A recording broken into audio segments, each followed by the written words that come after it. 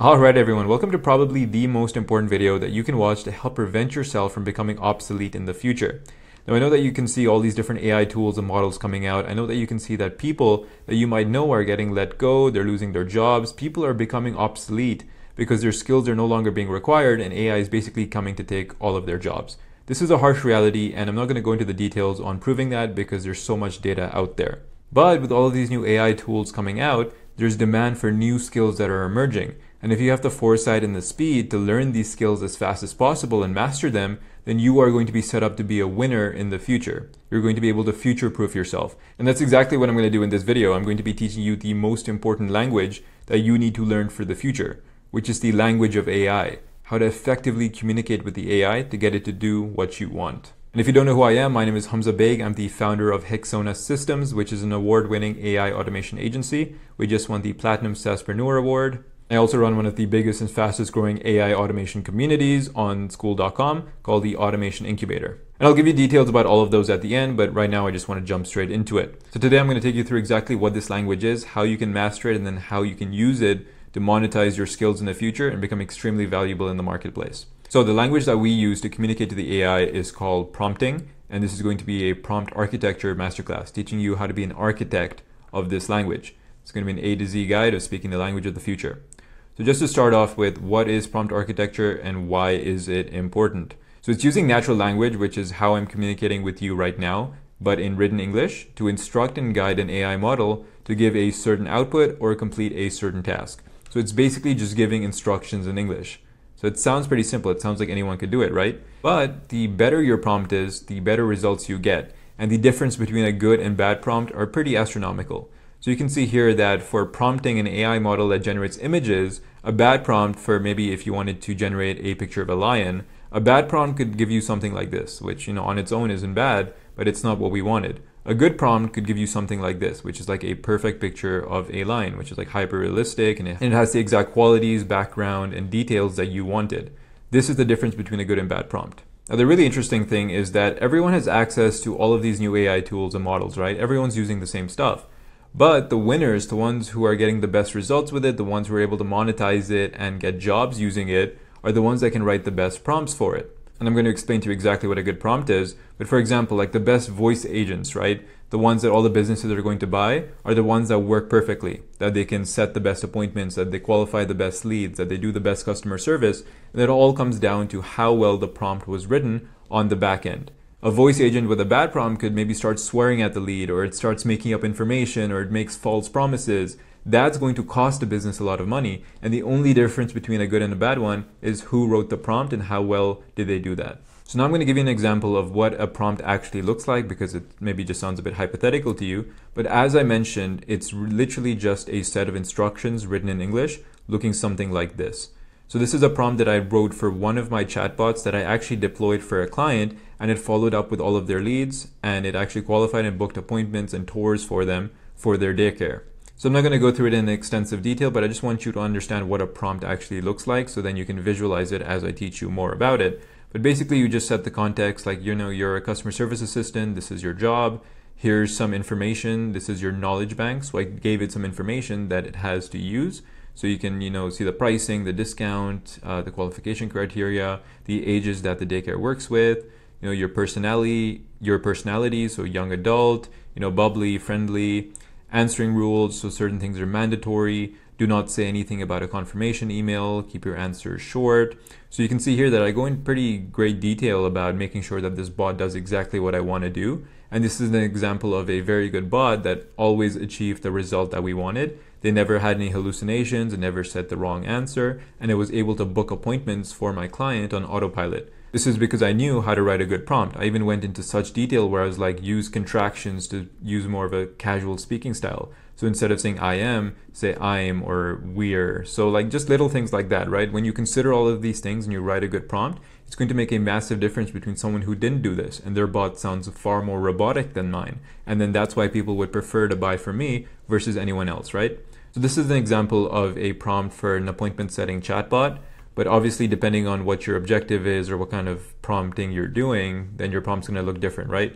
So going back to this example, they might have just written here, give me a painting of a lion, for example, right? This one, for example, could have been, give me a hyper-realistic image of a lion with a puddle, at his feet, showing a reflection of his mane, show him walking through the desert with a cloudy backdrop. All of those little semantics and details, that's going to make a massive difference between these two. So that's essentially what a prompt is and how they work. Now, prompts are going to become very, very essential. They already are, but it's only going to get better because as these AI tools come out and the more and more that they can do, the more prompting is going to be required on the back end. So for example, in the future, or even right now, using something like cursor.ai, you want to build an app, you want to build a mobile phone app or a web app, you need to learn how to prompt. Because if you write an effective prompt, the AI will just write your app for you. And depending on how good your prompt is, depends on the output and how good your app is going to be. So if you're a good prompter, you're actually a good developer of applications now. Want to generate a viral video for Instagram? So you can now do AI generated content. You write a good prompt for your video creation, you're going to get a good video that could potentially go viral.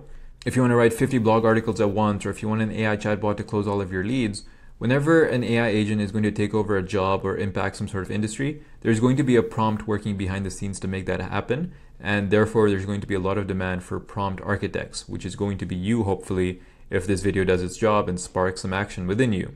And I'm being 100% serious about this because I pay thousands of dollars a month to an email marketer who runs all of my emails, he writes all the copy and the tonality and all of that stuff, right? But I'm like 90% sure that he does ChatGPT for all of it. Like he just generates them through ChatGPT, and I don't expect him, I never expected him to sit there writing all my emails for me, right? But that's just what the reality is in today's day and age. He's probably using ChatGPT, and now you might be thinking to yourself, okay, so if you know that he's using ChatGPT, why don't you just do that for yourself? And that's exactly what my point is here. He's a better prompter than me, meaning that for email marketing specifically, he knows how to get the exact outputs that are perfect for what we need done. Me and him both have access to ChatGPT. I don't know what to tell ChatGPT to get the quality of emails that he's able to output. So now his value in the marketplace, and the reason why I pay him for what I do, is not because of his email marketing abilities of writing copy, but rather his prompting abilities to get AI to write the copy that he wants. Now do you see for all of these different roles how AI has been put into the middle to do all of the heavy lifting, and the real skill and value is coming from your ability to just prompt. Prompting is the final skill that we need to learn. So now hopefully you understand why prompting is important and probably the most essential skill. The next is, what does good prompting mean? What is the best prompt? What does a good prompt look like? And really there's no perfect formula, right? It's almost like an art. Everyone is going to prompt in their own unique way, but there's best practices and tips that everyone can use. So for example, the most effective prompts are the ones that are clear, concise, and specific, and they include examples of what the end result should look like. They provide context in the prompt, like what is the objective, what is the outcome, what are you looking to do? They set the whole tone. It's also great to give the AI a persona. So whether you're an email copywriter or a digital marketing specialist, or you're a PhD student helping me with my research and you're an expert at X, Y, and Z, it's great to set the tone so the AI knows what mentality and perspective it should be answering from. Otherwise, it's going to give you vague and generic things, which isn't the most helpful. The more specific you can be, the better. The next is be very mindful and intentional with your wording. No fluff. Don't go on tangents. Don't start talking about things that are irrelevant. Keep it clear and concise because you don't want to confuse the AI. The more firm and direct you can be, also the better. It's also great to be organized. So you saw within my prompt example that I have subheadings within my prompts for like important instructions, personas, objectives. This is the knowledge base. It knows what to refer to when needed. Now I know a lot of this is still hypothetical, but now how do you actually get good at prompt writing? And the honest answer is trial and error. Like you genuinely just have to try stuff, build stuff, talk to the AI, iterate on your answers. Continuous iteration is a very important one. So you would create a prompt and then you would interact with your result, or you would see what it outputs, and then you just keep tweaking it. Okay, you know what, it made this mistake, I'm going to change the wording here, or actually I want to remove this sentence and see what happens. So just playing with it back and forth until you get to your desired outcome is the perfect way to do it, because no one's perfect on their first try, but those who are quick at iterating and just trying different things are the ones who are going to learn exactly what works and then what doesn't. How are some ways that you can actually practice and exercise this skill? If you're not already using ChatGPT, then obviously I highly recommend that to just play around with it, ask it questions, ask it to give you certain outputs. I have a document which I'm about to show you, which gives you like practice examples and outputs that you guys can use.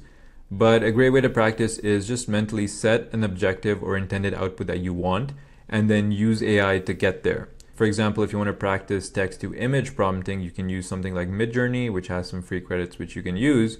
You can decide that you want to create this image, right? So we're using the line example again, but if you want to recreate this image, now what you can do is you can write a bunch of different prompts to Midjourney until you get this desired output, or as close as you can get. Another great tool that Google has is that you can go to the Google Arts and Culture site and search, say, what you see. And then this is actually a practice program that you can use to help you with image prompting. It's actually a game where it's going to give you an image and you have to reverse engineer the prompt to see how close you can get. I'll just try it right here. A gradient of colors starting with light, what color is that? Lime green at the top and Himalayan pink at the bottom. The gradient is, does this mean it's vertical? Vertical. So we'll try that. Okay, so yeah, I mean, I got a 62% match, so obviously it could have been better. So then you can see here, this is like an example of a perfect prompt. Minimalist painting of a gradient running from pale green to dusty pink.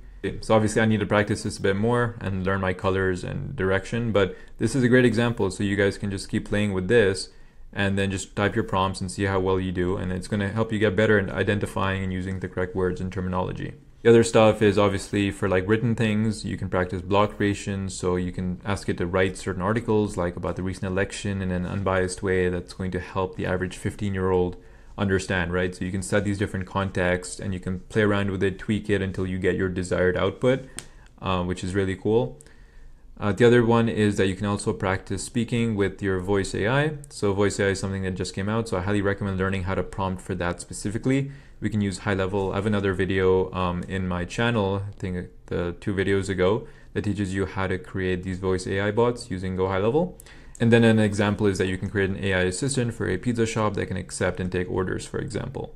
That's a nice and easy one, and then you just practice playing around with it. But there's so many different examples of what you can do. Now, the first output won't be amazing, but you're going to keep tweaking it until you get what you want, and then you can learn what the do's and don'ts are for good prompting.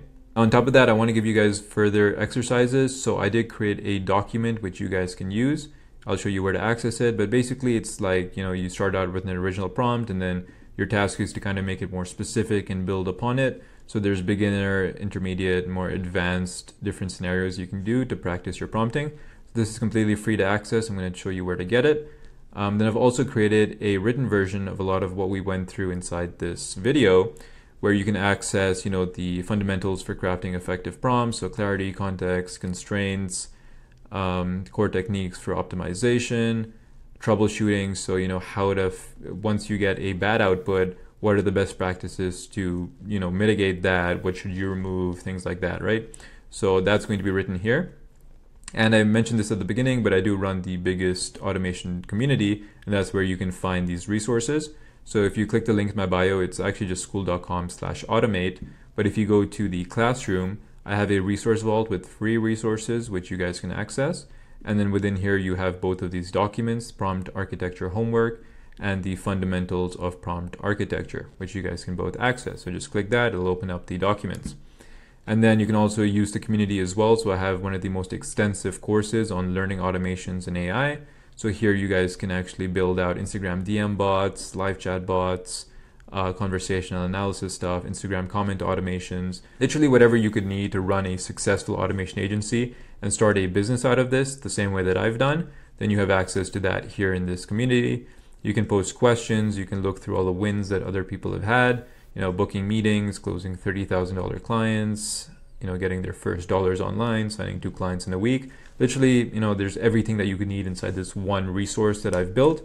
and we just passed 16,000 members, so it's doing extremely well. But the point of this video is that this is the most important skill that you guys can learn. As I've explained to you, as I've shown you, AI is going to be able to do all of the heavy lifting, and the ones that are going to get rich off the backs of AI are the ones that can control it, the ones that can master it, and the ones that can bend it to their will. That's how you're going to monetize this skill, so I highly recommend that you get started.